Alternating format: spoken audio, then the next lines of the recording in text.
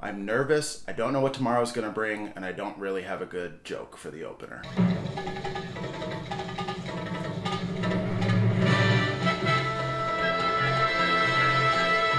Greetings all, welcome to Film Stuffs. I don't have as much funny stuff to talk about today. I thought I would take a day off. I got so worked up today. I'm doing my first midnight show, so I don't know if the lighting looks all different, but I'm recording at midnight. Let's get the news out of the way. The only thing I really got is that Broadway shut down. Times Square, New York City, there won't be any shows until January 2021. There is no more Broadway in 2020. It makes perfect sense. Not only are you sitting in 1,000-seat theaters, elbow to elbow, but also there's so much crew. There's all the cast. It's a to-do. So good on them. Congratulations. I'm sorry if people aren't getting paid. That is something that I hope they figure out. I don't know what the business of Broadway is. I hope that my actor friends are not having a lot of trouble right now because they're making the right choice and staying closed. What does that mean for movie theaters? Right now, nothing. It's a sign. We'll see what happens. That's one step closer to movie theaters not opening. That being said, the reason why I'm recording today is because there are movie theaters that are open and they are considering reopening, even with AMC pushing their dates back 2 weeks. I personally know people that are being called upon to get back to work, and it's making me very, very angry, and it's making me very, very nervous, and I don't have a good answer right now. So I'm sorry right now if I had all these great things planned for this video. At some point I will talk about these things. I'm going to talk about Hollywood's absolute disdain for Netflix and this ultimate, do you want to call it a streaming war? So far, I don't really know what it is. In the last video, I made some comments about Parasite winning the Oscar, and I want to get into that. I'm really interested in why Hollywood doesn't want Netflix to win an Oscar. I don't think I'm going to be talking about that today. We'll see how I feel at the end of this. So, independent movie theaters are trying to open up.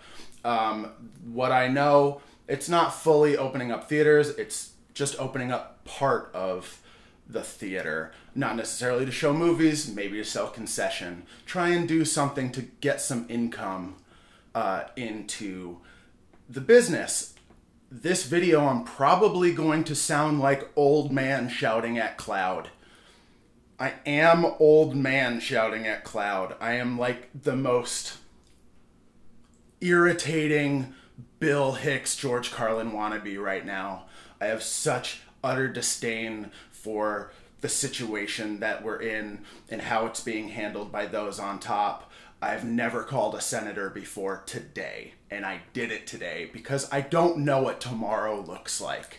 People are trying to open up theaters, and it's so stupid, but it's born from an independent business owner not knowing how to continue their business. Like I told you, the metro is getting shut down. These are stalwarts in our city, and it's either open or... And it's scaring me because it's my friends. These are my friends that have to go and figure out their life. And then it's also me. I don't know if I can stay in this city if nothing opens up. So, old man yells at cloud. What am I talking about? I'm talking about the greatest open secret. It's not even a secret that the Fed loaned trillions of dollars out to banks the second all this happened. And I have lived through at least 2 unconscionable bailouts in my lifetime. And no one's doing anything for small business owners. And what that's doing is killing my friends, and it's killing me. And I'm really... I'm not freaking out just yet, but you can tell that I feel a way about this.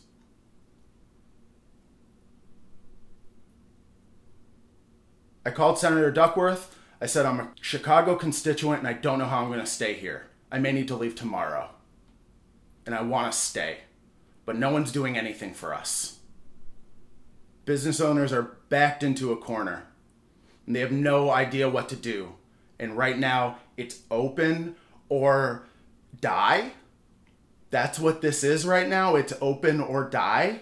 We can't figure anything out. You can't figure out a way. I hear rumors of a second stimulus. I'll believe it when I see it. And we can't give local small businesses stimulis. Can't give them stimuli. So what are uncreative business owners supposed to do? I don't know what tomorrow looks like. It was a very stressful day. I'm tired and I want to work, and I wouldn't even mind working at a movie theater, but I can't do it right now. And the fact that people are trying to force friends of mine, man, somebody do something. Where's any kind of leadership? Where's anything? Why aren't the banks are silent? The economy hasn't stopped.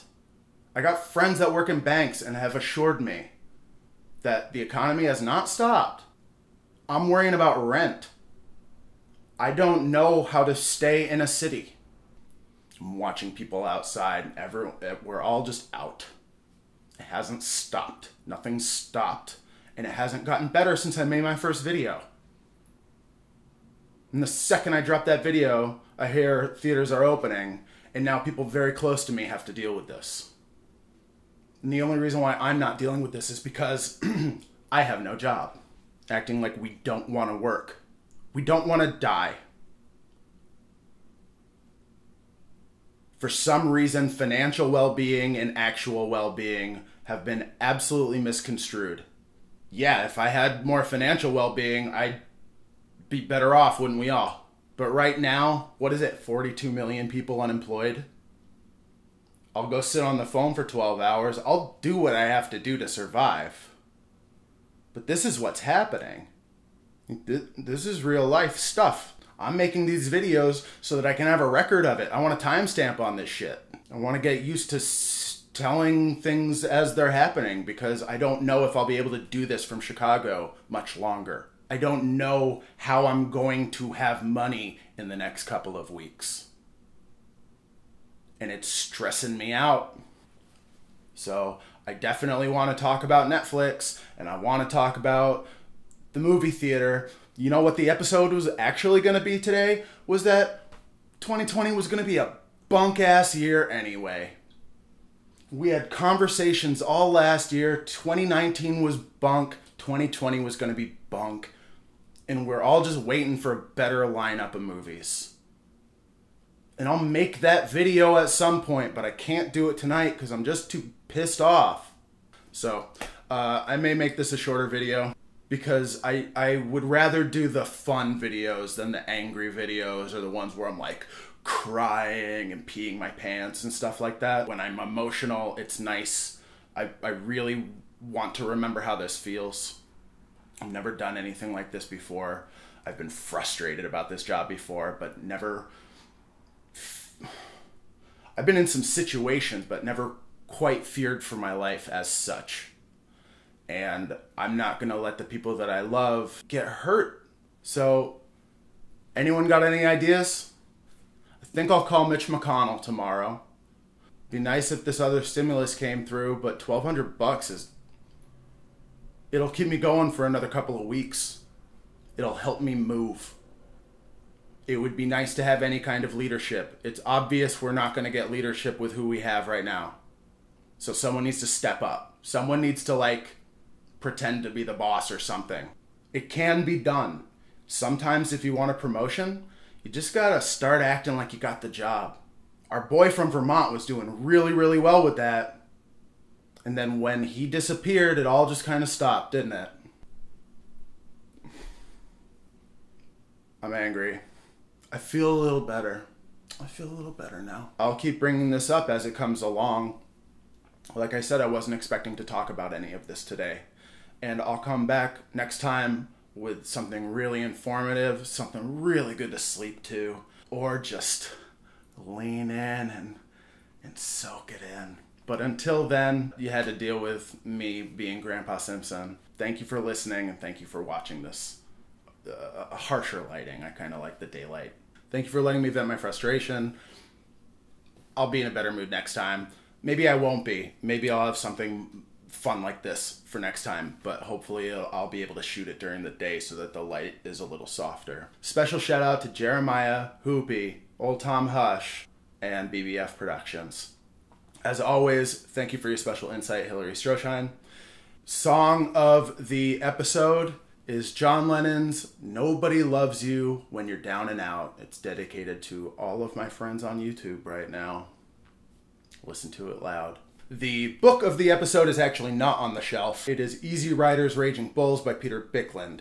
It's the story of New Hollywood, telling the tale of Francis Ford Coppola, Steven Spielberg, Martin Scorsese, George Lucas, Paul Schrader, William Friedkin. That entire time period. It goes from Bonnie and Clyde all the way up to Star Wars and Raging Bull. This book has been disputed. I guess the filmmakers who are involved with it don't necessarily agree with the stories that are in it, but let me tell you why I like this book, and it's twofold. The first reason is because it'll just give you a list of 100 new movies that you should watch. It's my favorite time period in American film. I love movies from the late 60s through the 70s. I talk about them all the time. I watch them all the time. It's my favorite look, and that book opened me up to a lot of titles that I never heard of before. Second, maybe more importantly, it's the first time I read about any of these guys that made them seem like human beings. It may not be true. It may all be bullshit. And because he doesn't paint them very well, necessarily. One of them's a womanizer. One of them's a total dork. Most of them are total dorks, and most of them are womanizers, to be fair. It's the story of these popular names and faces whose work I grew up with, admire, and is the reason why I want to be a filmmaker and talk about movies and live in this world. They were always so high up on the mountain. My sin was idolatry. None of them seemed very attainable. This book really paints them as humans, as not the greatest men, but brilliant artists. And I really love that, and I highly, highly suggest this book. The episodes movie is actually a double feature. This is the first time we've ever done this. Probably won't be the last time. Our A feature, Batman Forever, directed by Joel Schumacher. If you need to understand why I put this film in the annals of history, you probably shouldn't be watching this show. Our follow-up feature, our B feature, is Carl Reiner's The Jerk. I have a great time watching both of these movies. The filmmakers are wonderful. We lost them both really recently. And everyone should watch Batman Forever, and everyone should watch The Jerk. All right. Keep watching. I'll be in a better mood next time, maybe, hopefully. Maybe. Thanks for watching. Remember to check out my feature, Scrapers, a comedy for romantic stoners, on Amazon Prime. And my mini-series, Clean Sheets, right here on YouTube. What?